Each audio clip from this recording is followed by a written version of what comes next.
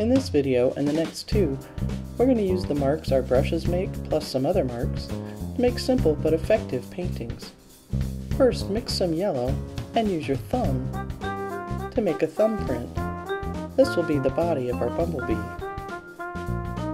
Now we'll make a smaller thumbprint for the thorax and a littler one for the head. Next, we'll use ultramarine blue and either burnt sienna or burnt umber to mix a dark gray. Press down with the tip of the brush to make an eye, and then press again right next to it to make a second one. Drop a little color along the back of the thorax, and then make some stripes on the abdomen.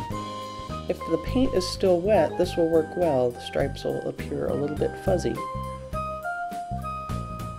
Now with a paler gray, press to make one of the wings, and then press again next to it to make the other wing.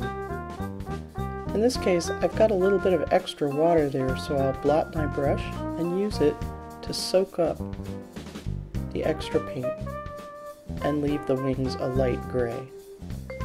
Now I'm going to use a rigger and my dark gray made from ultramarine blue and burnt sienna or burnt umber to make little bee legs.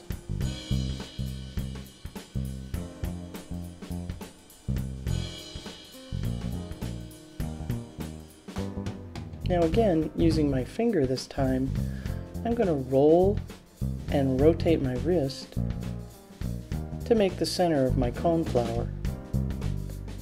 Now I'm mixing a pale reddish purple using cobalt blue and quinacridone rose.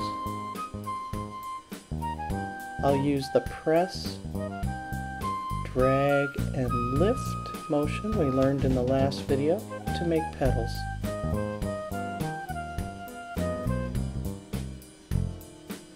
Now you have the idea, so we'll speed it up and finish the flower.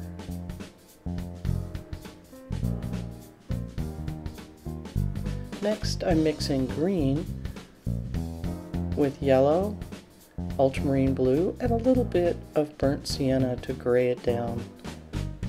And I make my stem. Again with green,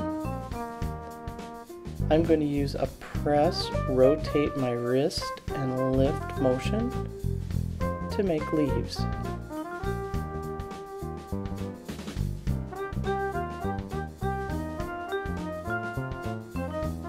Press, rotate my wrist, and lift.